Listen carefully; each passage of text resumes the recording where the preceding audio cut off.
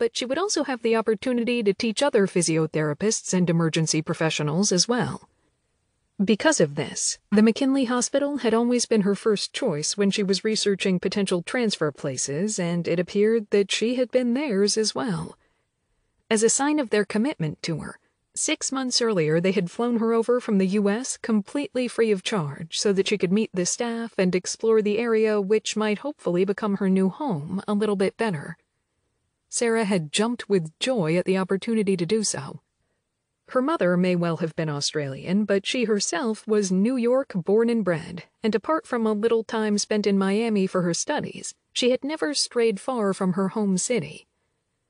As Joan returned to her patients, Dr. Kelly James, who ran the trauma unit, walked in. "Hey, Sara," she said. Kelly had looked after Sara incredibly well during her short introductory stay, and even volunteered to spend a full weekend with her exploring the area, showing her all the best beaches, introducing her to her favorite food outlets and coffee shops, and a particularly relaxed and welcoming lesbian bar. Even though Sara was not really into the bar scene, she was delighted to realize that there would be a strong community of women in McKinley who she could really feel at home and be herself with. Kelly was definitely one of them, and the two women became fast friends. "How's the new house?" Kelly inquired now. "Settling in okay?" "Perfect," Sara replied. "It was wise advice he gave me to start house hunting before I even flew back to New York to sell my apartment and work my 2 weeks' notice." "I don't tend to give that," Kelly said with a satisfied grin. Sara chuckled. It was strange how quickly she had come to regard Kelly as such a great buddy, and she was surprised, too, at how rarely she even thought about New York and her old job, which included her network of non-supportive friends, none of which had bothered to send her a single email to say hello or find out how she was doing. It was probably for the best, and definitely not a problem for Sara. Of course, forgetting about Lee was proving a little harder to do. It was a subject that Kelly had wasted no time grilling her about one evening shortly after they had met. "You get this faraway look in your eyes from time to time," she said. "Got someone on your mind, Sara?"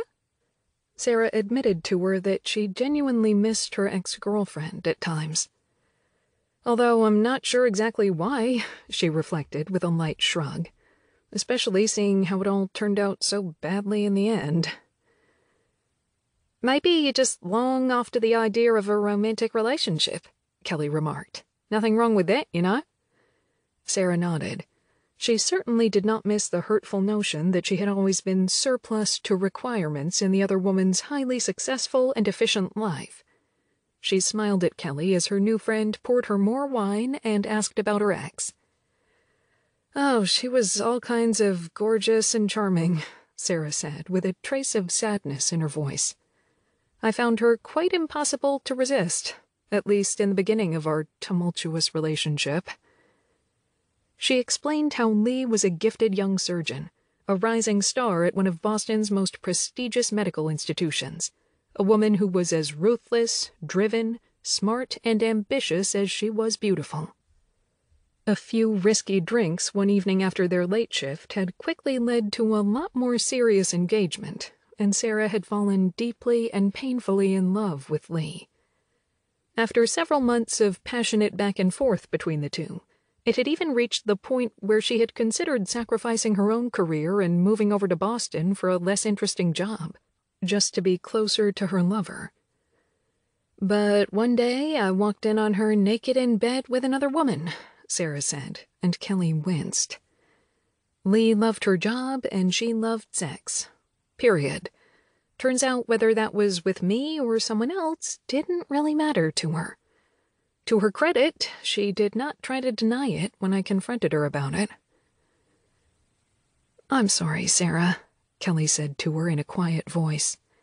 "It's okay, really," Sara assured her. "In a way, I am grateful to her for being so brutally frank. It hurt to hear Lee say it, for sure, but in the end, it led me to Australia." Over a few days off work following their quiet breakup, in the middle of a particularly fierce New York winter storm, Sara had grasped the opportunity to take a long, hard look at her life. On the surface, everything was great.